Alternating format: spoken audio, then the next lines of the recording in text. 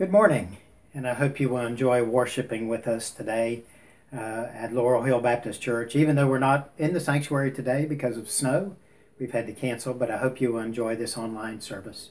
Let us pray. Father, we thank you for this day. We thank you for this technology through which we can join together and worship you. Be with us this week. Watch over us, help guide us, and Father, help us to feel your strength and spirit in our life and every day. In the name of Christ we pray. Amen.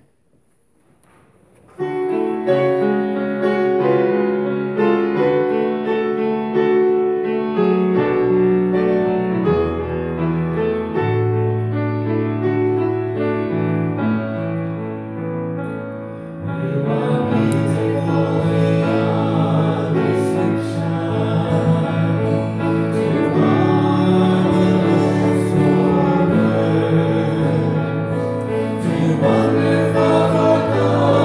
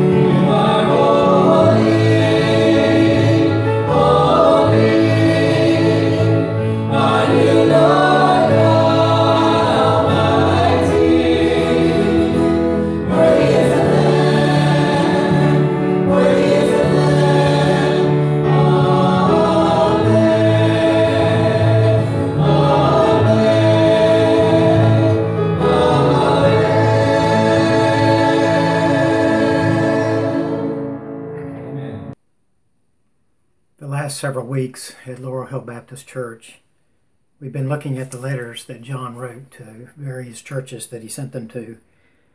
1 John, 2 John, and 3 John. And we're still working on the first letter that he wrote. But today I want to start with a really old story from the Bible, from Genesis chapter 4, about two brothers, the sons of Adam and Eve. Cain, the older brother, tilled the land and grew crops. Abel, the younger brother, raised the flocks and the herds. And they both wanted to worship God and bring an offering to the Lord. And so Cain brought some of the crops that he grew from the land, and Abel brought some of the most delicious parts of the firstborn of some of the flocks that he raised. He brought the best of the best.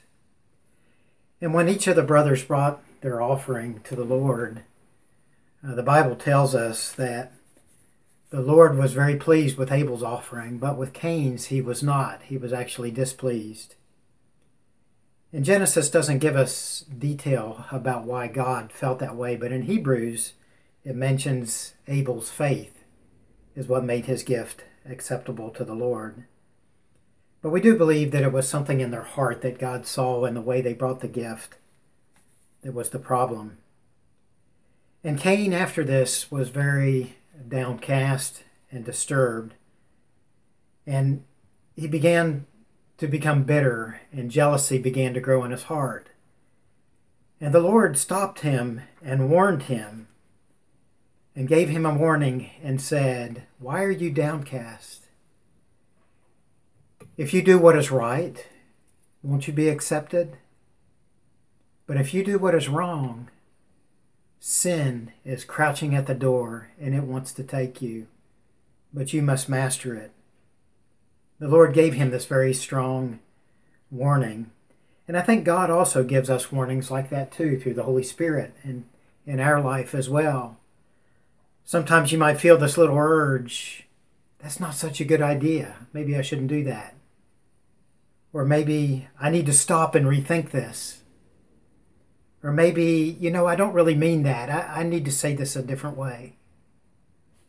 Or maybe it's not right for me to do this. I need to find another way. So the Holy Spirit speaks to us today as well. But do we listen? Now Cain did not listen to this warning of the Lord. And he invited his younger brother out into the fields, and he attacked him and killed him. And then later God came to him and said, "Where is your brother?" And Cain lied to God and he said, "Why would I know where my brother is?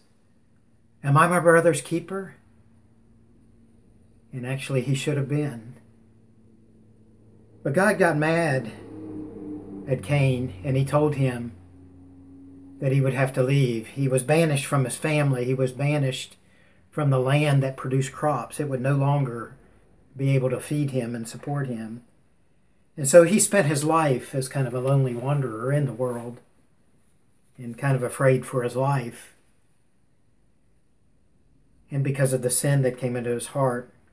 And so John uses this story today to talk to us about love. Now, love is a very important theme in the letter that John wrote. In 1 John 2:5, it tells us that if we obey God's word, that his love is made complete in us. In 1 John 2:9, it tells us that if we hate our brother, that we are living in darkness and not in the light. And then in 1 John 3:10, which we ended on 2 weeks ago, it says that anyone who does not love his brother is not a child of God. If we do not love our brother, we're not a child of God. I would like to read today from chapter 3, starting at verse 11. 1 John chapter 3, verse 11. This is the message you heard from the beginning. We should love one another. Do not be like Cain, who belonged to the evil one and murdered his brother. And why did he murder him? because his own actions were evil and his brothers were righteous. Do not be surprised, my brothers, if the world hates you. We know that we have passed from death to life because we love our brothers. Now, anyone who does not love remains in death. Anyone who hates his brother is a murderer, and you know that no murderer has eternal life in him. This passage starts that this is the same message that you've had from the beginning. In other words, the message has not changed. And if you think of what Moses wrote when he said to love the Lord your God with all your heart, your mind, and your soul. And then in Leviticus he says to love your neighbor as yourself. And Jesus Christ also repeated these commands that we must love one another and that they will know that we are Christians, that we will know that we follow Jesus because of our love. So the message hasn't changed all the way through, that if we follow Jesus, if we're obedient to Jesus, that we must love our brother. And John says that we must not be like Cain, who killed his righteous brother because of jealousy. And you see, Cain's actions were not right, but Abel was righteous. And he uses this terrible example of hate in the Old Testament to teach us about love. That if you hate your brother, that you are a murderer and not a child of God. John wants us to see the contrast between Cain's hate and actions and the love that Jesus Christ has for us. Cain's actions were evil and Abel's were righteous, and yet Cain murdered him. And so John also warns us that we should not be surprised if the world hates us. If we're living right in Christ and we're following everything that he has commanded us and we're loving the world might not be ready for that. It might not appreciate that. Just as Cain killed Abel, it might also persecute us as well if we really live seriously for Christ. But he gives us the hope that says that we have passed from death to life. And you see, the world is living in death, but we have passed from death into life. And so we're not worried about this because the life of Jesus remains in us. But anyone who does not love remains in this death. Now, how do we know what love really is? There's a lot of people that talk about love in the world today. And I want to read from 1 John 3 and continue in verse 16 and read through 18. And this is how we know what love is. Jesus Christ laid down his life for us, and we ought to lay down our lives for our brothers. If anyone has material possessions and sees his brother in need, but has no pity on him, how can the love of God be in him? Dear children, let us not love in words or tongue, but with actions and in truth. Jesus laid down his life for us. And that's how we know what love really is. God had to teach us. God had to show us. Now, Cain killed his brother, but Jesus is the one who died for us. Jesus laid down his life for you because he loves you. And so we ought to lay down our lives for our brothers as well, just as Jesus did. Can you see the difference between Jesus Christ, his love, his humility, his unselfishness, and Cain's hate and jealousy and bitterness? Now, John wants you to see this contrast and to never forget it, because he wants you to teach you what love really is. Now, nearly everyone knows the verse from John 3:16. For God so loved the world that he gave his only Son, that whoever believes in him should not perish, but have eternal life. But look at 1 John 3:16. It says, this is how we know what love is. Jesus Christ laid down his life for us, and we ought to lay down our lives for our brothers. Now, every time I read through this passage of Scripture, I have to stop there. And I have to pause because I think it's difficult to take that in. I think it's difficult to go any further when you hear those words that Jesus Christ laid down his life for us and that we should lay down our lives for one another. This verse is just too incriminating, and I have to ask myself, am I living this way? Do I love others this way? Am I willing to lay down my life for my brothers and for my sisters? And whenever I think about this, I wonder in my life, when have I ever laid down my life for someone else? Now, I think there's examples, wonderful examples of kindnesses that people do for one another. And our church is filled with many of them. And you are one of the most amazing, loving groups of people that I've ever met. This week, I received 3 thank you cards in the mail from things that you have done. And I had nothing to do with these, but you did these on your own. One of them came from our sheriff, the Augusta County Sheriff, who wanted to thank our church for the things that they had done for the deputies in our community and the kindness that you had showed them. Another thank you card came from the son of one of our church members who wanted to just thank our church for the way we had taken care of his mother, who had had some water problems in her basement and could have led to great damage, and some people at our church helped make those repairs, and also the way we had cared for her in other ways through the death of her husband, his father. Another thank you card came from one of our members who wanted to thank our church for the help that we provided to get her furnace running again and making it run safely this winter. And so you do a lot of things like that for each other and to love each other. But notice what Jesus said here was, when you love like Jesus does, that we're willing to lay down our life for each other. And you see, I know what Jesus has done.